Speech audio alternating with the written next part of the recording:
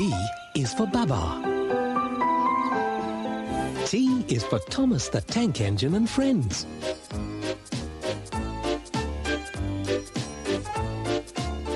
P is for Play School.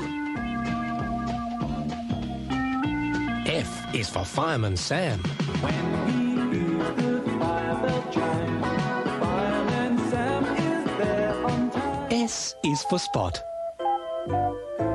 Spot, Spot, a lovable Spot.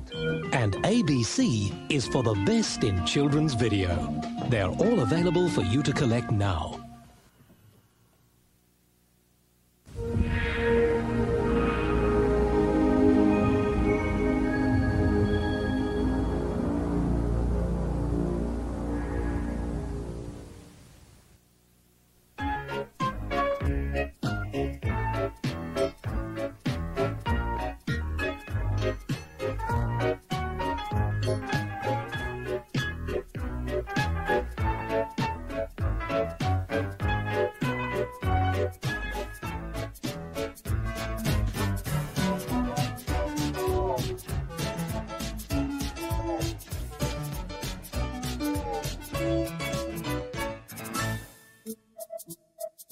Three troublesome engines. Once upon a time, there lived several engines in a shed at the end of the main line. They were all tasked with important jobs, but one engine in particular was gathering more and more cobwebs each day. This engine's name was Edward. His engine crew found it increasingly difficult to keep his paces. His driver was trying to be gentle. "I don't know, old boy. You're just not the engine that you used to be." Edward was limited to short journeys across the line, pulling local trains and shunting in the yard. "Good riddance," smarmed one of the other engines in the shed as he watched Edward pull off out of the yard limits. The engine in question was Ralph, and he had little sympathy for engines who he thought were in unfit condition. Ralph was a large tank engine who usually pulled passenger trains, but was appointed to handle goods when necessary. He watched his friend Eagle, the red engine, pull into the platform of the local passenger train that terminated at Knapford. "Typical," fumed Ralph. "What's typical?" Eagle asked. "That this railway continues to run as if we're only second rate. We should be second to none. Fancy being an old engine like Edward over there bursting a cylinder when we should be running a proper railway." Eagle gave an agreeing look. He wasn't fond of Edward either. Just then, Gordon the big engine huffed into the opposing platform and hissed, "Will you two stop dawdling? This railway has a reputation to maintain." Ralph tried to find his words. "That's exactly what I was telling Eagle here, Gordon. Second to none. That's who we are on the NWR." Gordon wasn't so sure. He gave the two engines a watchful eye. "So it may seem. Still, it doesn't matter. Neither of you will ever get to know what it's like to bask in the limelight. I am, after all, the token face of the railway." And with that, Gordon departed with the express, giving an incredulous huff to make his point proven. "Now it looks like we have two engines to eliminate," Ralph smited. No, put in Eagle. "Leave him to Amos. Those two engines have enough dirt between them already." Eagle was right to keep their distance from Gordon. Amos was enough trouble as it already was.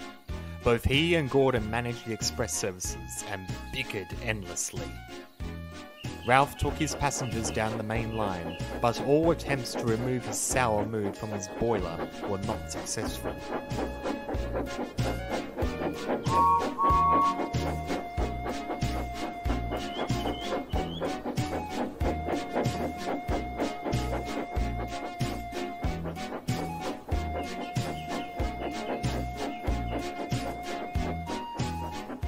He met Amos at the other end of the line and exacerbated his feelings towards Edward and Gordon. Amos listened carefully, not saying much at all. "Leave Gordon to me. I think, however, you can give Edward a good old one in the headlamp. This is what you should do. And Ralph listened carefully as Amos told him his idea. One of Ralph's duties was to bring stone from the quarry at the end of one of the branch lines to the harbour at Knapford. Ralph despised this job particularly because he more than often was paired to work with Edward. Edward usually kept to himself as he shunted the trucks around the quarry, while Ralph would usually make a quick exit. But today, Ralph decided to get there ahead of time and shunt instead. Soon enough, Edward arrived and was a little surprised to see the train already arranged. "There's been a change of plan," Ralph started. "The quarry manager has asked if I could shunt here, and you can take the trucks instead." Edward was uncertain. He hadn't pulled trucks in this number in a long time, but decided not to argue. He was soon coupled up and was sent off back up the branch line towards Knapford.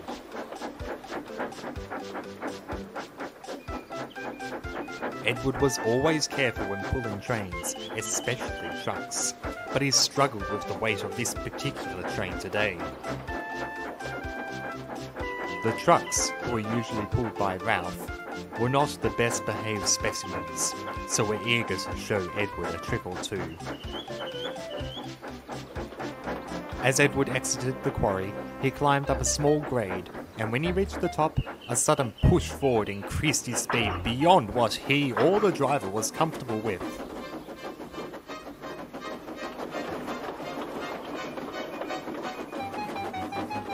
"On, on!" screamed the trucks.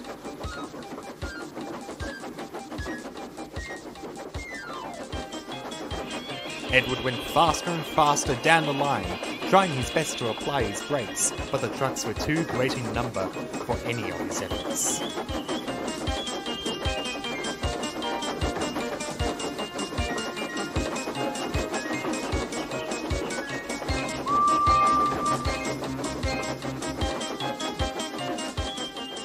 A signalman who was in charge of the yard limits towards Tidmouth saw Edward's dismay, so made the quick move of diverting him onto a siding where some stray wagons sat on the end.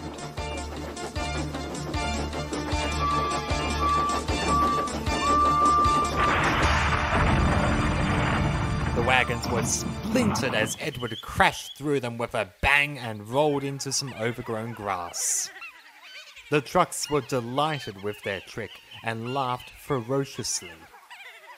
Edward was depressed and didn't say much as he was lifted onto a flatbed by the breakdown train. The fat director came to the scene to find out what had happened. He spoke to the engine crew in a discreet voice, as Edward quietly observed. He soon turned to the old engine. "Will I be able to pull trucks again, sir?" The fat director wore a pained expression and shook his head. "I don't know, Edward. I really don't know." "Did you hear what Mr. Hack declared?" asked Eagle. "I did," put in Gordon. "It may be a long time before Edward is allowed out of the shed again. The railway doesn't have the money or facilities to make him into a proper new engine again."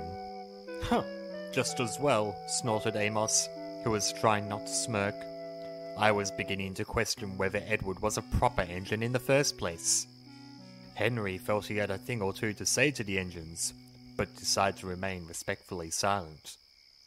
He and Gordon soon fell asleep, leaving Ralph, Amos and Eagle still awake. They smiled at each other. Then Amos said to them, "One down, 2 to go."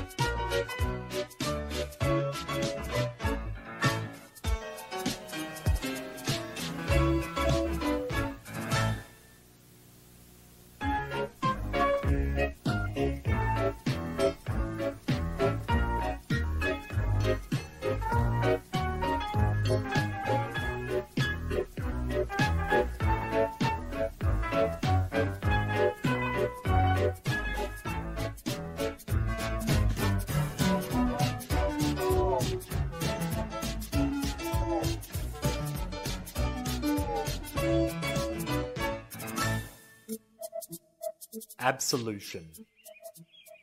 The North Western Railway was a very different place from what it used to be. Edward the Old Engine sat at the back of the sheds, wondering if he would ever come out again. Months passed, and the engines tried to continue their work as per usual. One stormy morning, Ralph was waiting at the station for Henry's connecting service, but as the minutes turned into hours, the Blue Engine knew something was not right. Moments later, a bus arrived. A horde of angry passengers buzzed onto the platform, and among them was the Fat Controller. Ralph saw to it that he didn't question the rousing anger of the passengers, and dutifully continued his journey down the branch line. He met Amos and Eagle at the other end of the line later that day to tell them the news. "It would seem," started Amos, "that Henry has been indisposed. He's a disagreeable engine, so it was only a matter of time until it happened." "So this means it's only us and Gordon now?" Ralph asked. "That's right. And we must show the Fat Controller that the three of us alone can manage this railway just as effectively. Gordon's ego is too big for his own boiler, and this is exactly what will help us out." Amos plotted his idea to the other engines. Ralph sniggered. Eagle, the red engine, observed, silent.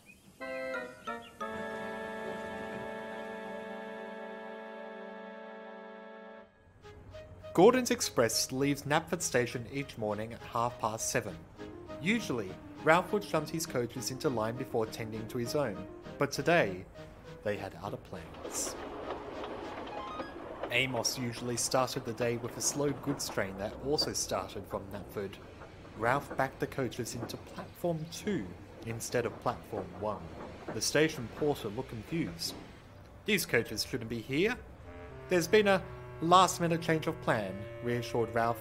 "I've been told by the Fat Controller that the express will depart from Platform 2 just for today." So without any further question, the porter redirected the passengers to the newly adopted platform. While the coaches were being arranged, Ralph had seen to it that the line Gordon usually takes to get to Platform 1 was blocked by some troublesome trucks, who delighted in the idea of sabotaging another engine. "Wait until he sees us," the truck giggled. Amos backed down onto the coaches without wasting any time, and soon enough, the express departed just as Gordon finally arrived in the station. "Goodbye, Gordon. Have a nice day pulling trucks for me." Amos howled in laughter and soon disappeared from the station. The big blue engine had never been so embarrassed. Amos, not being an express engine, rocked the coaches around, leaving the passengers very cross indeed. They soon led into trouble. Another engine from the mainland was slowly moving across the junction with a long train of trucks, and the signalman had failed to give Amos any notice, as he thought the express would be on the outer left line rather than the centre. Amos soon saw what was ahead of him and slammed on his brakes just in time. But as the train screeched to a halt, all the passengers lurched forward, falling out of their seats and onto the floor of the express coaches. He continued his journey to the end of the line rather sensibly and brought the train home after terminating.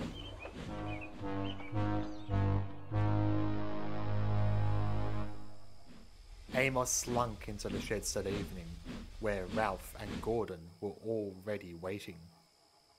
"I heard about your little game today," Gordon started, "and I won't put up with your tomfoolery. That's enough." It was the Fat Controller. "I've been on the telephone all afternoon receiving complaints from express passengers, who are regular patrons, may I add. And they were none too pleased with your service, Amos. Needless to say, I'm not pleased either." "Ralph was in on it too. He put the coaches in the wrong platform."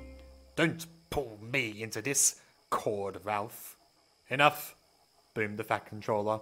"My railway is already under intense strain, and I wouldn't do this under such strenuous conditions.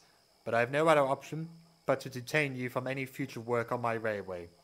I will not tolerate this kind of behaviour. You will go back to the mainland immediately, the both of you.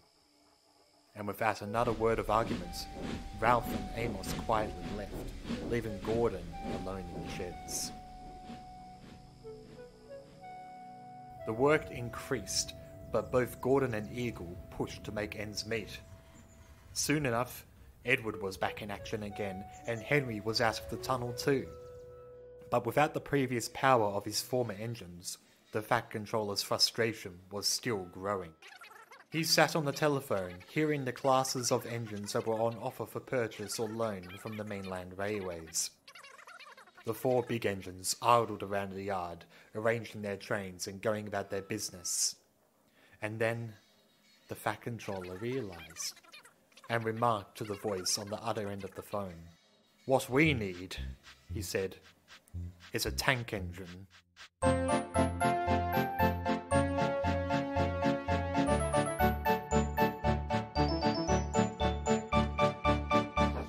Years pass, and Eagle quietly remained in his position on the railway.